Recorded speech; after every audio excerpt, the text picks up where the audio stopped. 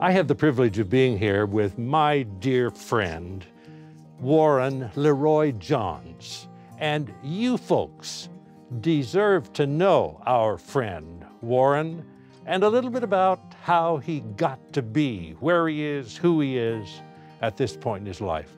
So Warren, I know you have had roots here in Loma Linda, well, at the beginning. It was near the beginning.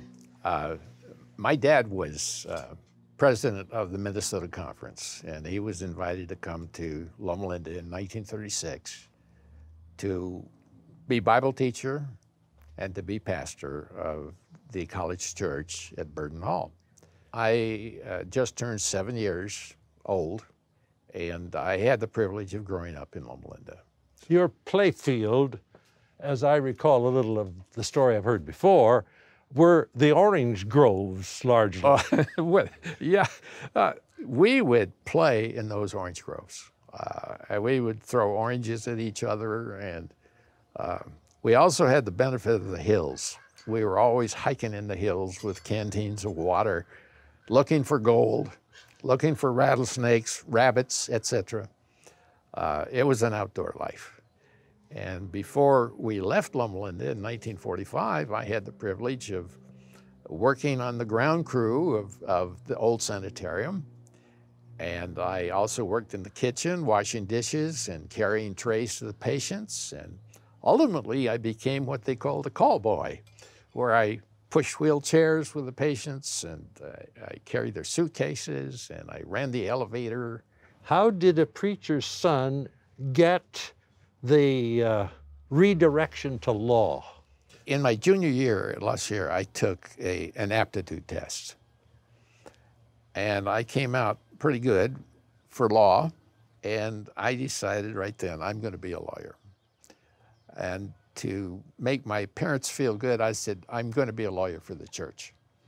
So I went on to the seminary, and after I got my master's degree in church history, which I thought church history would relate a lot to religious liberty, I was called to Lansing, where the conference office was. And every 2 weeks I'd go out and preach a sermon, and it was all coming from my head. And I was giving pretty good sermons, I thought. And finally, the door was opening for me to come to California and to go to school at the University of Southern California School of Law. And so at the end of my talk, I just said, oh, by the way, this is my last Sabbath here. And I went to the door, and I was stunned by these people coming out, shaking my hand, shedding tears. I wasn't shedding tears. What I had done, I'd given them my head. I was paid to do that. But those people gave me their hearts.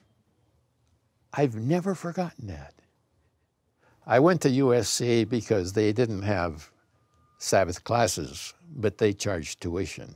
But I felt if I was going to serve the church, I had to go without going to class on Sabbath. What I didn't count on was that occasionally there would be a Sabbath examination. So I went to the administration, and there was a young woman there named Nellie Wolf. And I explained to her who I was and what I believed. And she says, well, I'll arrange it. And she did. Every Sabbath test that came up, except one. There was one course in real estate where the professor had to be the one to decide whether I took the test on Sabbath or not. And it was like a court-martial in his office. I was standing at attention. His feet were up on his desk. He was smoking a big cigar. And he said, Seventh-day Adventists, yeah, don't you have some kind of a commune or something in Berrien Springs? I said, well, yeah, there's a university or a college there, yeah. So he said, okay, supposing the bar is on Sabbath, what are you going to do then? And I said, well, I just read in the Adventist Review that 3 young nursing students in Africa, in one of the African countries, deferred for 3 years before they could take the test to become a registered nurse because of the Sabbath test. And I said, I think I would do what they did. He looked me in the eye and he said, Johns, I think you're crazy. I said, well, that's what I believe. I have to do what I believe. He took his feet off the desk and began to laugh. He said, Johns, I still think you're crazy, but you take it anytime you want. I felt that I had to stand for what I believed in, or what would happen to other Seventh-day Adventists that followed me.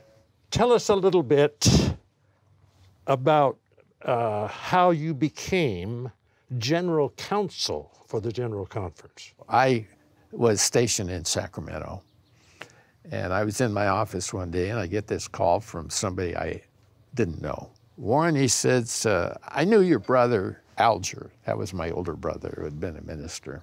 But he said, we need a lawyer back here. And he says, I've heard it said that you're not interested in leaving California. And I said, that's right. And he said, but could I interest you to come back here to just look it over? And to make a long story short, I did go back there. And I thought, I'll try it for a year. I stayed for 17 years. Wow. I stayed till I retired. I took my job not as a defender per se, but an overseer to look ahead to see what we could do to improve the church, to protect the church. I found out the name of the church was not trademarked and protected, and we initiated that.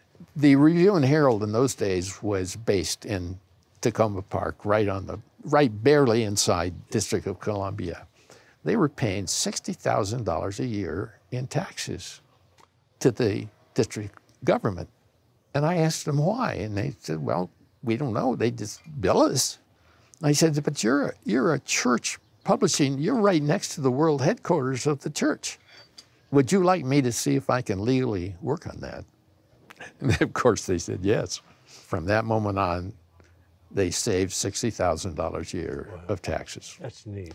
A lot of things like that, I felt I was there to do. I have thought about it many times, knowing my personality, my genes. I don't think I would have ever gone to an evangelistic meeting. I doubt if I had ever been a church member of any faith, but because I was put into it. Then to top it off, to grow in grace, all the mistakes I've made, all of the tragic errors of judgment I've made, because of the faith I have, I know it's all forgiven. I know that Amen. It's not me, it's the Lord. It's Christ's perfection that covers my flawed life.